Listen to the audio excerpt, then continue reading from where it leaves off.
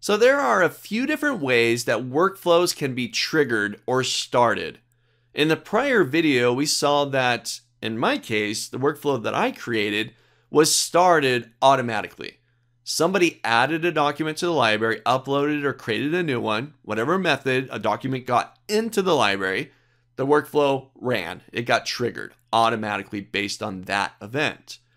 Now, what about documents that are already in the library prior to when the workflow was created? Well, we can also manually trigger or start workflows. And this is really simple. Take a look. So I'm back inside of my Training Docs library. I'm going to go down to this April Fool's special that I've created here inside the library back on April 8th. And I want to trigger the workflow here.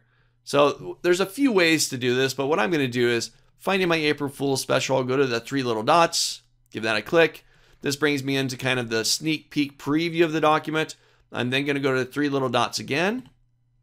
And inside the flyout menu that comes out, I'm now going to go to Advanced and into Workflows.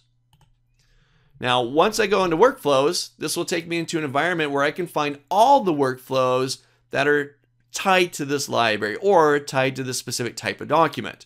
Now, for me, I only got one, Training Doc Approval. So I'll give that a click. This is going to allow me to now run the workflow. And I'm not going to change anything. It still has my default behaviors that I already filled out when I initially created the workflow. If I'd like, I could change this. Remember, we're manually running this. So I could, it's not Kyle anymore. It's going to be Jocelyn that's going to do it. So I could change that there. Well, no, I'm just going to leave it. Remember, I'm the only person. I'll go ahead and start it.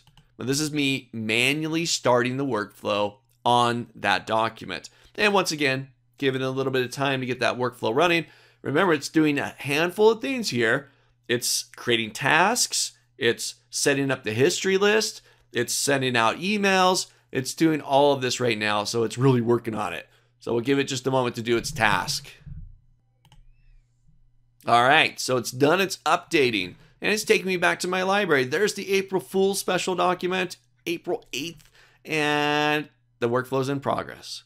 So now I've manually started the workflow, and if I hop into in progress, once again, like we saw earlier, this takes me into the history, get all the information about this workflow. I just got a couple of emails. I can go complete the task.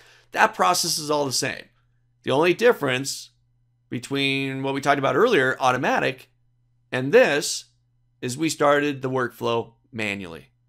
Remember, I'll go back to my library here. Let's go back to Training Docs. And how do we start it manually? Well, you find the document, you go to the three little dots again.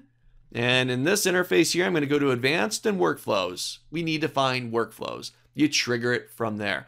And it gives you the added bonus that you can modify the properties of the workflow, like who it's assigned to for approvals, tasks, due dates, and so on. You got all of that goodness right there, so you can run your workflows manually.